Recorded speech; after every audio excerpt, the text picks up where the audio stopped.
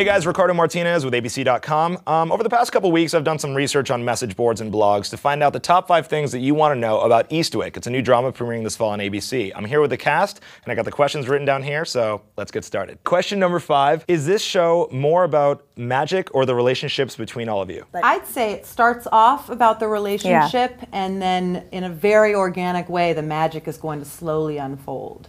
And the magic is subtle, but it's the kind of magic that feels like it could be actually something in these women that they're just coming into their own power. Question number 4, what do these very different ladies have in common? They each have a need and a desire for change, for something to happen in their little town of Eastwick. There's something missing in each of them that they find through each other.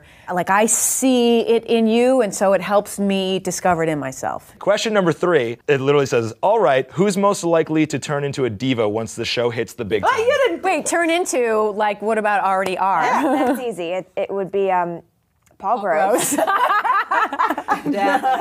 So that takes us to question number 2. What are your plans for the fall premiere? Depends on our production schedule, because chances are we'll be working that night. I've already offered to the girls in our cast and crew to come over to my house on whatever occasion, because I live very close to the studio. Really close to where we work. We can drink. Mm-hmm. What better work day than some champagne? We're going to go to Lindsay's and drink.